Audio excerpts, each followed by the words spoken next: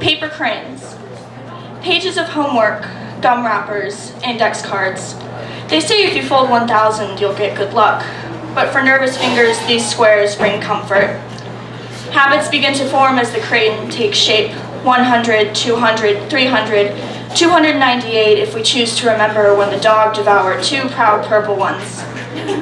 But we are close. For what are 700 more crayons to the girls who habitually crease and fold and doubt and worry and stress so much they skip their meals? Someone tell them they will be okay. Honey, you can eat your food and make your crayons too. 700 more, and you will be golden.